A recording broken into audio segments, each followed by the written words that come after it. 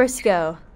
This is Briscoe. You got Truett here, and Philip is also here on the same line. Hey. Hey, what's up? My name is Natalie. I am from IU student radio station WIUX. I'm so glad you could talk today.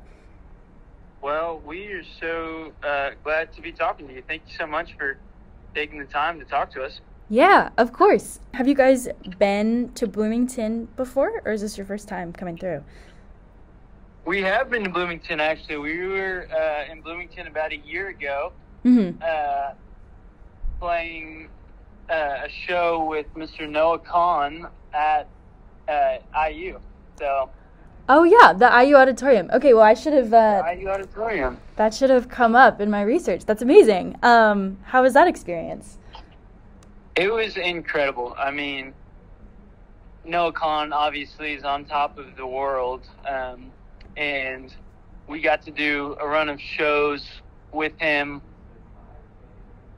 at a few different universities kind of throughout the Midwest. And yeah, I mean, it was just a dream. There's nothing better than just getting to play a show in a really cool auditorium with a super attentive crowd. Yeah, seriously. So that was a real treat. And then now getting to come back and play Bloomington again we're so pumped. Also, we just really enjoyed the city and the town. I mean, it was just a fun place to be. So it is, yeah. I love Bloomington. I mean, whether you're seeing the university or not, there's still a lot of charm. So I think it will be definitely different. The Bishop is not the auditorium, but it's my favorite venue here in town. All right. So I hope you guys enjoy it there. I feel like they always bring in the coolest acts, so you should feel great about playing there. Okay. In the realm of playing auditoriums, playing at different schools or across the country, do you have a favorite type of gig to play? Are you big on festivals? Do you like playing at these auditoriums, or do you just all kind of treat them the same?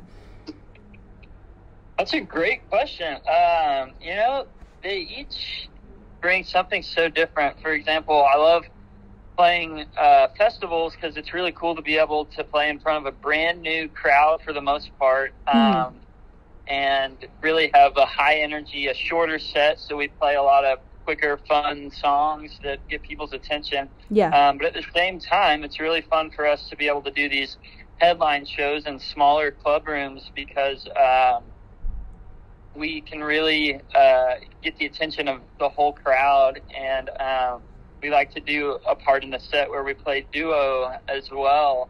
And a lot of times we'll unplug our instruments and go out in the crowd, and that's a really cool experience that we get to have. So we've been doing this headline tour for a while now, so it's fresh on my mind, but that's my favorite, and it's really fun for us to get to be able to meet people who already love our music and also play in front of a few people that have just, kind of wandered into the venue as well. Yeah, that's cool. I feel like you guys have really, just looking back at the shows you've played quite a variety, so it's good to have things that you like, but also to just be doing all sorts of cool things. Yeah, absolutely. I'm wondering, because your inception was at UT Austin when you were students, obviously it makes, just listening to your music, I'm not surprised you guys are from Texas. But when you got started playing for audiences in Texas, and then started to expand and travel across the country, have you noticed a change just in your audiences? Do you feel like there's a difference in playing for hometown crowds versus, maybe people like myself who live in the Midwest? Have you just noticed anything in terms of who you're playing for? Yeah, I mean, it's having, like you said, started and really playing a ton of shows in Austin and in Texas. It's different just because we kind of had a head start by a few years there relative to a lot of these other cities. And so just getting to play at home or around home is incredible. I mean, we're gearing up late spring to play our biggest headline show to date in Austin. And there's just nothing like playing to a home crowd yeah, I mean, a home crowd is just, that's sweeter than freshly cut pineapple, you know? And getting to play on the road is also super fun, and getting to kind of build up these new markets and starting to kind of come back through some of those markets that we've played through once is also a blast, because you just get to, continue to build that up and hopefully see some familiar faces. And you just, it's an interesting thing being on the road, because you're going to all these different cities, but you start to see some familiar faces and build some friendships and relationships throughout the country, which is super fun. So it's definitely different. And playing hometown is, I mean, there's nothing like it, but it's so much fun getting to build up fans and friends all across the country. Mm-hmm. Yeah, that's awesome. That's super cool. I just personally, I'm not as tapped into Americana or folk music maybe as I am some other genres that are found in Bloomington. So it's cool to have. I bet you're reaching a lot of different people who maybe you guys are their entryway into a certain kind of music. Yeah.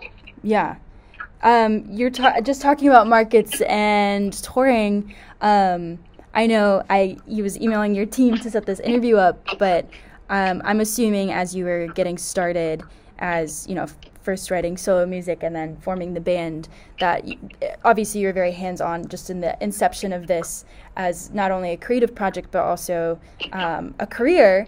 But I'm just wondering, do the two of you enjoy the business of being an artist?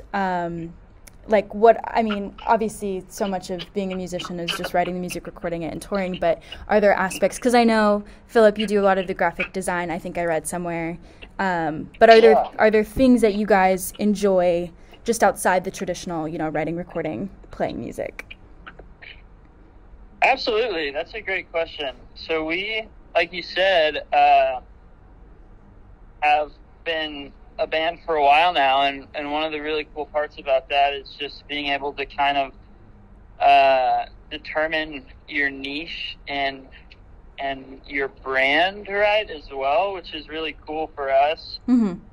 As we, like you said, are recording songs and writing songs. It's also cool to pair that with, visual components, with merchandise, and also be able to form this team that's behind us is a really cool aspect of it as well. And, what I've learned so far in our short time as musicians is that it's really just a really big umbrella of people that you work with who help make this whole thing happen. And it's just really cool to learn that and to be able to have so many relationships within the industry. And like you said as well, the graphic design aspect is a part of it that I love to do, and an opportunity for us to, like I mentioned earlier, to really, really brand ourselves and our music as well. So I think there's a lot of different things that we love besides just the recording and the writing, like you're saying. Mm-hmm. Yeah, and just to tack on to that real quick, I think, you hear those stereotypical horror stories of artists or bands that, are straight just about the music and the business side of things is their kryptonite. Mm-hmm. But I think we found it very interesting to kind of be involved, or at least be in the room with a lot of our team on navigating, like Philip was saying, how do we create this brand and market it and do all the things to bring the music to life. So it's super interesting. Yeah, that's cool. And I feel like, especially when, I don't know, I feel like I'm aware of a lot of musicians or people in the industry who are, they're not only touring musicians, but they're also maybe booking for a venue, or I feel like people in this industry are, if they're interested in it, they might be doing multiple different facets of the industry. So it definitely helps to be in the know about everything going on. So cool. I'm glad to hear that you guys enjoy a lot of those things. Yeah. Beginning from when, you're talking about branding and all this sort of things. I mean, at what point did it kind of hit you guys that, okay, this is real, like this is gearing up to be something big? Do you feel like you had a moment when that occurred? That's a great question. So I think I would say that we've always believed in our songwriting, and we're confident in our ability to, take this thing further down the road. But I think one of the moments that it felt like, wow, this is actually really happening is a couple of years ago, we had just kind of started working with these booking agents, and they're really great guys. And we had our very first interaction with them. We played a couple songs, and then they kind of were talking to us afterwards, and they were like, well, hey guys, we really like your stuff. Do you want to open for the band Caamp? Oh, shoot. And we were like, oh my gosh, like, of course we want to open for Caamp, one of our favorite artists. And that was really the first big opportunity that we've had. And yeah, that was kind of just like an eye-opening moment for us. Yeah, super cool. I saw that. They're amazing. So that's so cool. Where did the show end up being at? We opened for Caamp at Stubbs in Austin and at White Oak Amphitheater in Houston, Texas. Okay, cool. Hopefully, maybe another collab in the future. That'd be cool. Yeah. Oh, yeah. You talked about believing in your songwriting, which I think you have to if you're gonna make it. But how do you think your songwriting has evolved since your self-titled EP into making West of It All? Excuse me. Yeah, well, that's a great question. Songwriting is just such a funny thing because it can happen in so many different ways. A lot of times we'll be driving and we'll get influenced by some beautiful scenery, or other times, I could be down on my kneecaps fixing my kitchen sink and get inspired to write some song. So I think that West of All is really just West of It All is just a testament to how we've grown as songwriters and how we really are, seem to be kind of honing in on the things that matter to us. And I think that that's reflected in the songs on West of It All. And I think that, it doesn't take, in my opinion, too long to listen back to some of our older stuff and be able to tell that our songwriting has changed a little bit. And so I think that, I guess I would say that our songwriting, more so than ever, is reflecting our lives and true to ourselves as individuals, which I think is cool. And I think that's the kind of songwriting that we appreciate. So I think it's cool that we're, getting to that point. Yeah.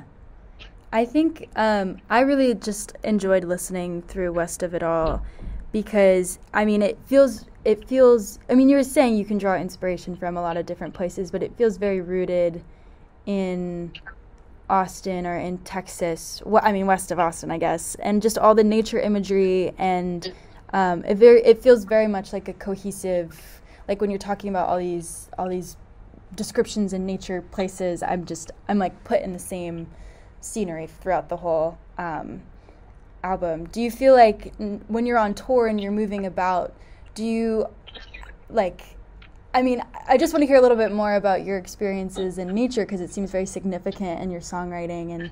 And do you miss that when you're on the road? Are you seeking out those sorts of places when you're out, or do you just embrace all of the craziness that touring might bring? Yeah, that's a great question. Yeah, it's definitely different when you're on the road in terms of like experiencing nature and being able to get out, and how that plays out in a songwriting context is also different, you know.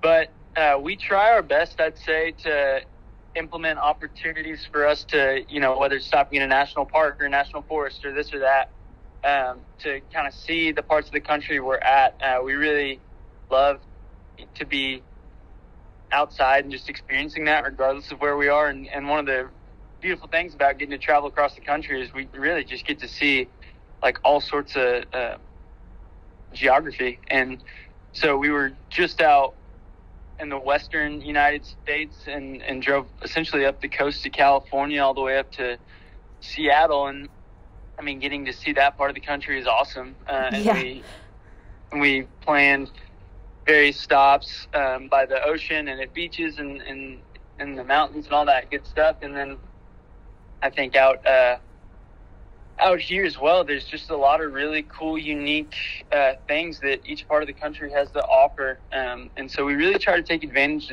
of that. And in terms of songwriting, you know, we're spending a lot of time in the van. And so even if we're not, you know, stopping at a national park or forest, you kind of just get this cool opportunity to sit and look out the window at this landscape that is pretty dang different from where we come from in Texas.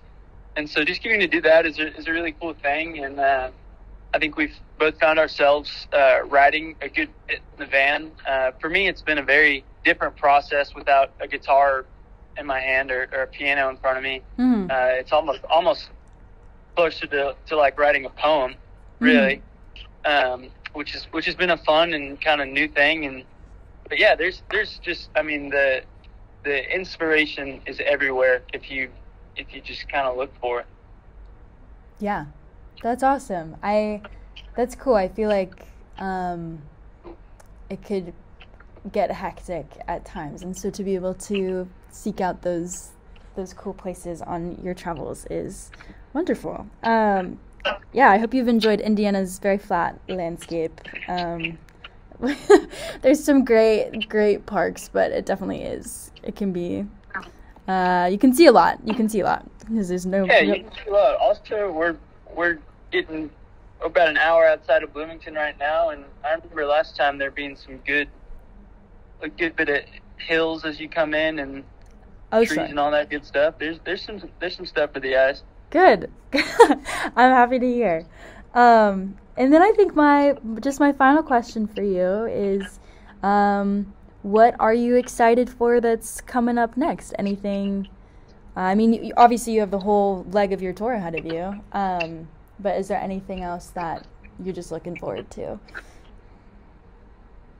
Yeah, absolutely. So we've got, you know, a couple weeks, maybe a few weeks left on this spring tour, and it's exciting to be able to hit some of these markets we've been to before, like Bloomington. But what I'm really looking forward to is our biggest hometown show to date. We're headlining Stubbs, the same venue that we got to open for Caamp at on April 26th, which is incredible and super exciting for us and a milestone for the band. So that'll be a great way to kind of wrap up this spring stretch. So I'm really looking forward to that. Yeah, that's awesome. How about you? I've been talking to Philip this whole time, right? How about Truett? We've been bouncing back and forth. Actually, we've done a really poor job of stating who is who. No, it's okay. That was Philip, though. Okay, good. No, Truett, I recognize your voice. What about you? Sweet.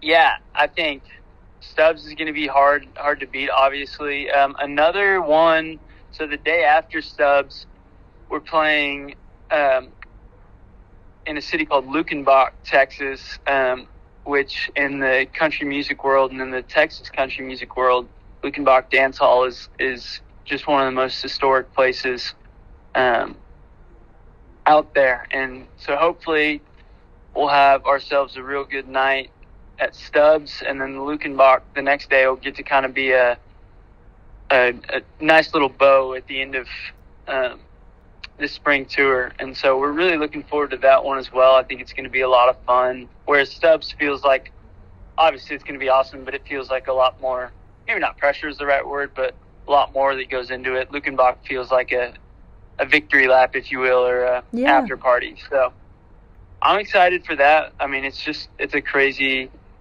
thought to be playing such a legendary place that is so significant. And Texas music and really country music and folk music at large. So we're really excited for that. That's amazing. I hope both of those shows go awesome. They will. But yeah, I thank you so much for taking the time. I appreciate it. I hope the rest of your drive to Bloomington is great and the show is just as fun. Well, thank you so much. We appreciate it. Yeah, of course. Yeah, thank you so much.